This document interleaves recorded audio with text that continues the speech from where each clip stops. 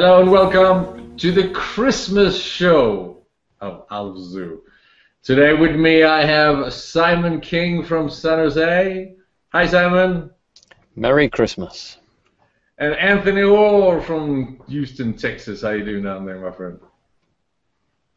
Now, today we are going to take the time to look back at 2013, and Simon and Anthony, who are keen observer of what's happening around us, both in IT and organizational and business things and other small little things that we never think about, going to share what they thought were their highlights of 2013. And then to finish up, they're going to talk about predictions. What's going to happen in 2014? What's going to happen next year? So, Anthony, by the way, you're sitting down there. This is obviously your beautiful Christmas home that we see in the background there. Is it warm? What's the temperature down in Houston right now? I think it's in the 70s today, if I'm correct. This is ridiculous. This is ridiculous. So tell me, what have excited you this year in IT? Well, what's exciting me this year in IT is all the conversations around the Internet of Things and how things are starting to be interconnected to help people. And we used to mainly just think about the Internet of Things as it relates to corporate America, if you look at it that way. Now that it's becoming more personal, I think those things are going to accelerate some, and more organizations are going to try to bring more value into the home and to people's personal lives with the way connectivity is going to work in the future. Cool. How about you, Simon? What jumps to the front? Well, for me, first of all, it is fairly warm here in San Jose. Thank you for asking. But no, I went out to Chicago about a week and a half ago, and it was -1 Fahrenheit, and that was very cold. So for that reason, I was extremely grateful for Uber. Uber is a great service where, with really easy-to-use UI, you can find a car close to you, request them come pick you up. They'll take you where you want to go, and you just get a receipt in your mail, which with the Christmas season upon us is a godsend and safe. Is Uber safe, or do they just scam you every time? No, they're fantastic. We use them all the time. We go out to friends with the kids, and you get a much higher level of driver than you do in normal cars. The vehicles are new and well maintained. It's awesome. See, here in the mountains, we don't have that much Uber. It's each man for himself and his own snowplow. Yeah, Simon, I agree with you too, because it's not here in Houston yet, but I tried it in Chicago. I didn't even know that was being tried because it was on someone else's phone. And then when I was recently out at Dreamforce, I tried it, and that was just wonderful experience. Yeah, it's in Bangalore. It's in Bangalore. I was in Oslo. And I have a friend actually who lives up in the Marina District in San Francisco, and she said it's normally really difficult at the weekends to get out and about without a car. And she said it's actually been a life changer for her because she can predictably get a car and safely get out and back to her house, which before was really hard. So for her, it's actually been life changing. Interesting. That's very interesting. So you've used it in Bangalore? Yes. What isn't traffic just disastrous there as it is? And what would you do if you didn't have Uber? How would that go down? You would have to. Yeah, normally you have to book a car, and so then you're very much, kind of waiting on the car service and all this sort of thing. But, Bangalore traffic aside, I'm really all about speed. I actually, have a sports car myself as well at home. So the other thing that was really fantastic this summer was, again up in San Francisco, the America's Cup sailboat racing. I went up and spent a number of days up there watching. Hey! I mentioned this before. I'm a Kiwi citizen. I'm married to New Zealand. We're not talking about America's Cup. No, we're talking about big data.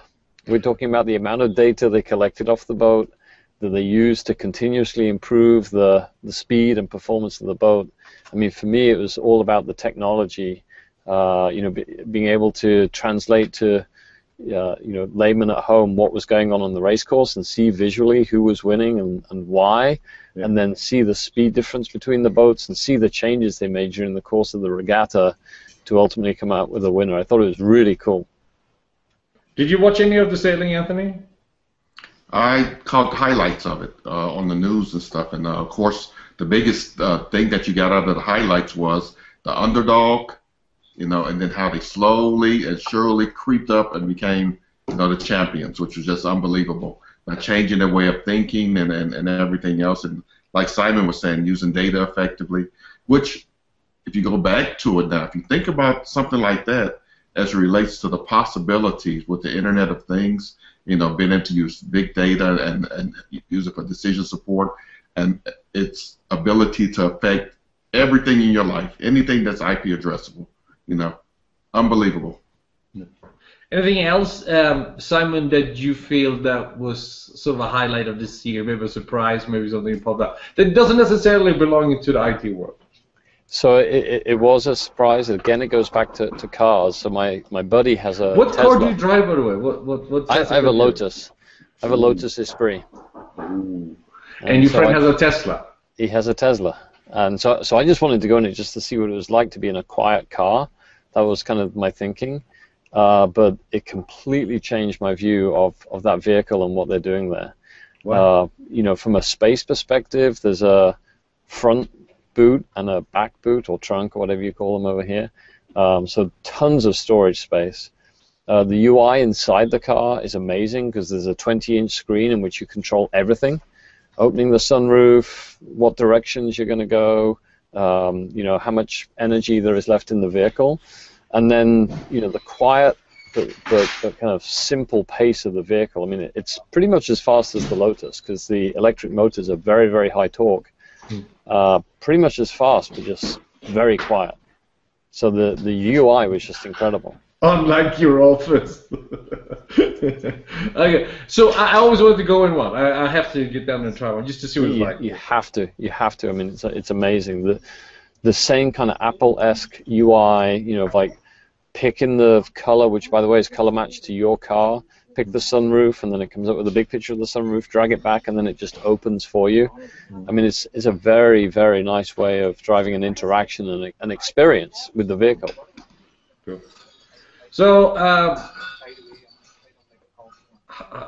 Anthony, other than IT, what excited you this year?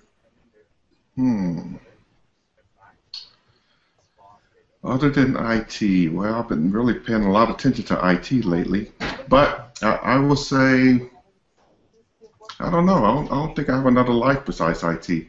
Then I'll let you off the hook and let's start to talk about next year.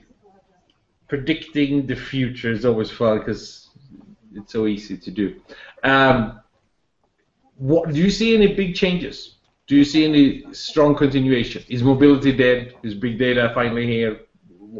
Do you see any radical change out there?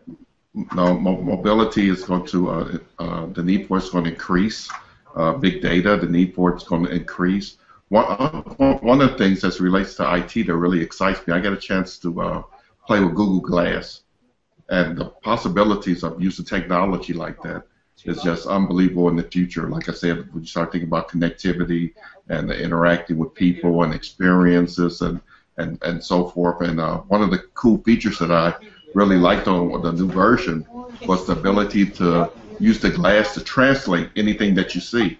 So if you saw something in Chinese, it translates it to English or whatever language. So no matter where you are in the world, you're able to collaborate and communicate with people and so forth. So, I think technology is coming so closely entwined with our lives. So when you ask me what's outside of technology today is controlling everything. And I think our perspectives are related to user experience, service management, and so forth are starting to change, and they will change in the future.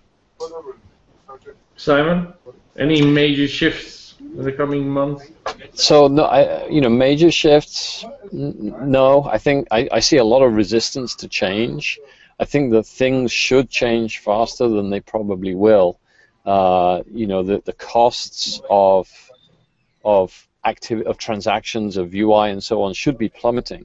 I mean, Moore's law alone would suggest that they should be plummeting, and they really haven't at an average street price. I mean, there are standouts there. Amazon presented its 30th cost reduction since 2006.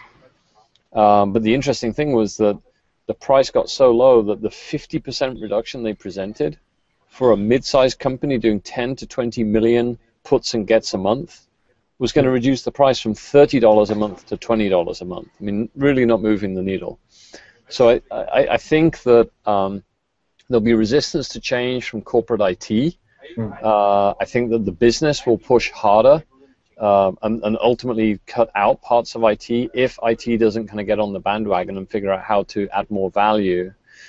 But I do think that small data is also going to show its head. And what do I mean by that? Big data is kind of IT in its classic form, right? You know, if we spend more money, we can gather a whole bunch of data. We don't know what it means. We'll play around with it for a while and present you something that you can go test. I'd like to suggest that being able to get the right data, small amounts of the right data, will actually allow customers to make decisions quickly and better. I think the gamification could show up as part of that, changing the behavior of people to actually get the data, make sure it's accurate, and then use it appropriately. That could be a game changer. And you can have as much big data as you like, but if you don't have good quality data, and if you don't understand what it means, it's really kind of useless. But I do see people starting to focus a lot more on culture and organizational change, which bodes very well for some of the work we've already done with best practices and automation and so on. Yeah, when you think about data, Alf, you always have to think about what really happens with data. As you think about things like the DIKW model, data gets transformed from information to knowledge to decision support.